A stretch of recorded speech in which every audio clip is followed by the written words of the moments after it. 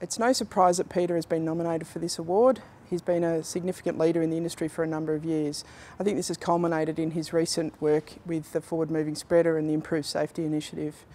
He's been involved in the industry for a long time and certainly been a significant technical leader across multiple road authorities and multiple parts of the industry. And I think it's a terrific effort, and it really is recognition of all of his hard work.